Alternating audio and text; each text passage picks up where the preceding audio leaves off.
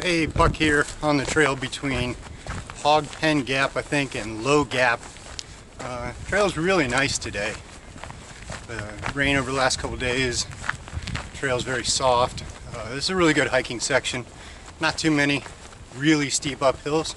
You're in the mountains, so you're going either up or you're going down. And that's the natural condition of the Appalachian Trail. There really are not flat spots coming into an uphill here.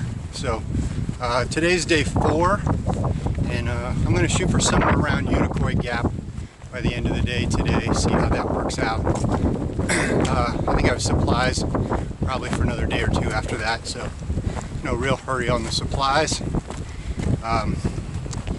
Missing my family a little bit, hoping they're doing great.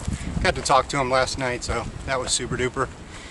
Freeze warning for tonight, so we'll get to test out the lower end of my gear.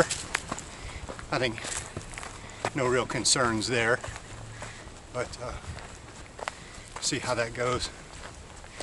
Haven't seen any bears, no kidding.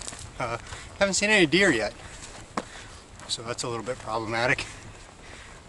But I have seen some crazy things. An owl yesterday, lots of squirrels obviously, and just having fun out here on the Appalachian Trail.